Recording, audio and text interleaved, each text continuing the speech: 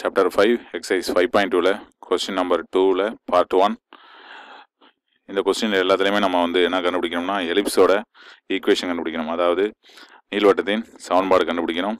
From given data கொஸ்டினில் கொடுத்த விவரங்கள்லேருந்து நம்ம என்னென்ன கண்டுபிடிக்கணும் அப்படின்னா சென்டர் கண்டுபிடிக்கணும், a² b² கண்டுபிடிக்கணும். இதுதான் இந்த எலிப்ஸில் ஹைப்பர்போலாவில் உள்ள பொதுவான விஷயம். பேரபோலாவில் என்ன கண்டுபிடிச்சோம் அப்படின்னா ஏ கண்டுபிடிச்சோம், வெர்டெக்ஸ் கண்டுபிடிச்சோம், எல்லா சமயம் நம்ம போட்டோம்.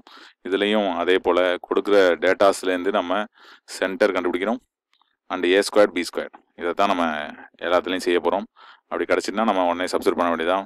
மேக்ஸிமம் பார்த்தோம்னா சென்டர் 0,0 இருக்கும். அப்போ நம்ம டைரெக்டாகவே h,k பதிலாக 0,0ன்னு எடுத்துக்கிட்டு போட்டுடலாம். மற்றபடி சென்டர் கொடுத்துக்க அல்லது கண்டுபிடிக்கிற மாதிரி இருந்துச்சுன்னா அதுக்கேற்ற மாதிரி நம்ம கண்டுபிடிச்சி அந்த h,k பதிலாக அதுக்குள்ள ஈக்குவேஷன் எழுதிக்கும். இப்போ ஃபஸ்ட்டு சம்முக்கு போகிறோம்.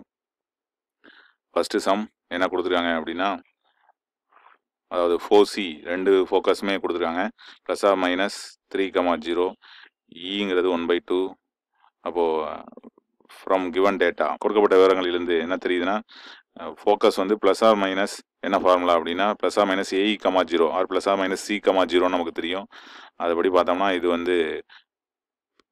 Ellipse major axis along X axis அப்படிங்கிறது தெரியுது. அதாவது நெட்டச்சு எக்ஸ்ஹெச் வழியாக செல்லுது அப்படின்னு சொல்லிட்டு நம்ம ஈஸியாக பார்த்தோன்னே தெரிஞ்சிருது.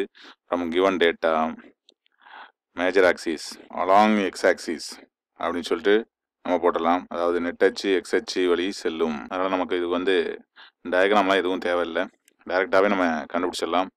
அப்போது ஃபோக்கஸ் அதாவது குவியம் 4C என்ன கொடுத்துருக்காங்க +/-3,0. இதை கம்பேர் பண்ணுறோம். +/-Cன்னு வச்சுக்கலாம் அல்லது AE,0வோட கம்பேர் பண்ணுறோம். அதாவது குவியத்தை ரெண்டையும் கம்பேர் பண்ணோம்னா என்ன கிடைக்கும் நமக்கு அப்படின்னா AE = 3ன்னு கிடைக்குது. ஈயோட வேல்யூ கொஸ்டின்லேயே கொடுத்துருக்காங்க. ஈங்கிறது எவ்வளவு அப்படின்னா 1/2ன்னு. அதை எடுத்து நம்ம சப்ஸ்டிட் பண்ணிக்கிறோம். A × Eக்கு பதிலாக 1/2 = 3. 2 மல்டிப்ளை பண்ணிக்கிறோம். இப்போ A = எவ்வளோதுன்னா 3 × 2 இப்போ A = 6ன்னு கிடைக்குது.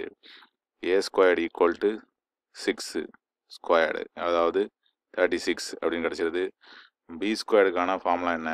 எலிப்ஸை பொறுத்த வரைக்கும் ஈங்கிறது <1 அப்படிங்கிறதுனால 1லேருந்து தான் E² நம்ம மைனஸ் பண்ணுற மாதிரி வரும். அப்போ ஃபார்முலா A² - A²E²ன்னு வரும். அதாவது 1லேருந்து தான் E² மைனஸ் பண்ணுற மாதிரி இருக்கும். அப்போது A² 36, A²E² அப்படிங்கிறது இந்த இருக்குது. A²E² நம்ம இதுலேருந்து கண்டுபிடிச்சிக்கலாம். அப்படிங்கிறது 9. அப்போ 36ல் 9 மைனஸ் பண்ணுறோம். அப்போ எவ்வளோதுன்னா 27. B² = 27. தேர்ஃபோர் சென்டர் வேணும். ஈக்குவேஷன் ஆஃப் எலிப்ஸ் நீள்வட்டத்தின் சமன்பாடு. சென்டர் 0,0 என்ன ஃபார்முலானா x² A², y² B². x² கீழே தான் A² இருக்கும். ஏன்னா நம்ம ஏற்கனவே சொல்லியாச்சு நெட்டச்சு எக்ஸ்ஹெச் வழி சொல்லும் மேஜர் ஆக்சிஸ். அப்போ பிக் நம்பர் தான் A² வைக்கணும்.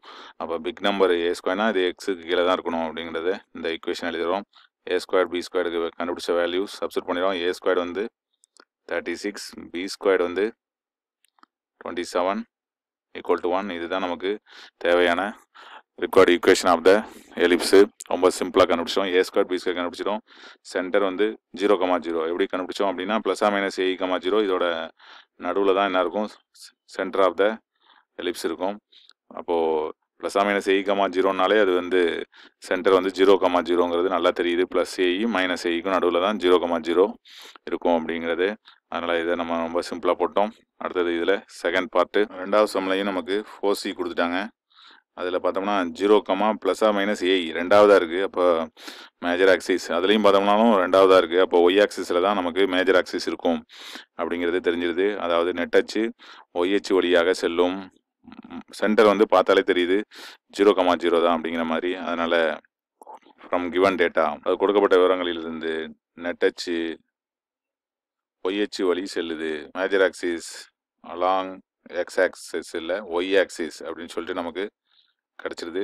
அதுலேருந்து நமக்கு சென்டர் ஆல்சோ சொல்லிடலாம். அதாவது சென்டர் 0,0 அதாவது மையம் அப்படிங்கிறது 0,0ங்கிறதும் கிளியராக தெரியுது.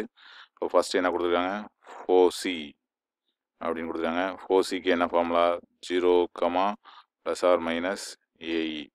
அதுக்கு என்ன கொடுத்துருக்காங்கன்னா 0, ப்ளஸ் ஆர் மைனஸ் 4ன்னு கொடுத்துருக்காங்க. ரெண்டையும் கம்பேர் பண்ணோம்னா நமக்கு ஏஇ கிடச்சிருது, அதாவது 4. ஏ ஸ்கொயர்டு இ ஸ்கொயர்டு கூட கண்டுபிடிச்சி வச்சுக்கோம். ஏ ஸ்கொயர்டு இ ஸ்கொயர்டு எவ்வளோனா 4 ஸ்கொயர்டு 16. அடுத்தது என்ன கொடுத்துருக்காங்க, இது 4C குவியங்கள்.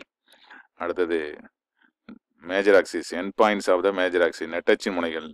நெட்டச்சின் முனைகள் வெர்டிசஸ் அப்படின்னு சொல்லிட்டு நம்ம எழுதுகிறோம். அதாவது முனைகள் என்ன ஃபார்முலா அப்படின்னா 0, ப்ளஸ் ஆர் மைனஸ் ஏ அப்படிங்கிறது நமக்கு நல்லா தெரியும். வெர்டிசஸ் அப்படின்னா நெட்டச்சின் முனைகள் தான். அப்போ 0, ப்ளஸ் ஆர் மைனஸ் ஏ அங்கே என்ன கொஸ்டினில் கொடுத்துருக்காங்கன்னா 0, ப்ளஸ் ஆர் மைனஸ் 5ன்னு கொடுத்துருக்காங்க. அப்போ இதுலேருந்து கம்பேர் பண்ணோம்னா ஏ equal to எவ்வளோதுன்னா 5, A squared equal to 5 squared எவ்வளோதுன்னா 25. இது வந்து நம்ம பி ஸ்கொயர் கண்டுபிடிச்சிடலாம். பி ஸ்கொயர்டு ஈக்குவல் டு என்ன ஃபார்முலானா ஏ squared minus A squared E squared. B squared equal to A squared 25, A squared E squared 16, 25ல் 16 போயிட்டுனா 9. Therefore equation of ellipse. அவ்வளோதான் நமக்கு தேவையானது. ஏ squared B squared centre மூணுமே கிடச்சிட்டு. Equation of ellipse, நீள்வட்டத்தின் சமன்பாடு என்ன அப்படின்னு பார்த்தோம்னா ஏற்கனவே சொல்லிட்டோம். மேஜர் ஆக்சிஸ் அலாங் ஒய் ஆக்சிஸ்ன்னு சொல்லிட்டோம். அப்போ X squared by B squared வரும். அதோட வெர்டெக்ஸ் வந்து 0,0ன்னு சொல்லிட்டோம். அது சென்டர் வந்து 0,0ன்னு சொல்லிட்டோம். அப்போ Y squared by A squared, Y கீழே தான் பிக் நம்பர் ஆகிய ஏ ஸ்கொயர்டு இருக்கும்.